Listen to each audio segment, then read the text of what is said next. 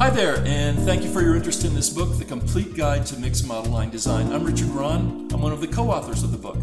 Now, before you click on the button to download the document, I just wanted to share a couple quick things with you.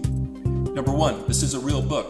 It's not a pamphlet. It's not a condensed ebook. It's an actual, full and unabridged copy of the paper book that we have for sale at Amazon or on flowpublishing.com websites.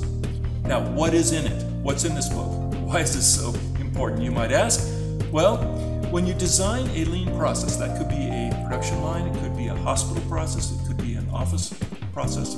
When you do that, you want to make sure you're following a step-by-step procedure or method in order to make sure that you're not falling off the road to achieve the maximum benefits, reduce the risk, basically, improve your likelihood of success. This is something that the big boys do.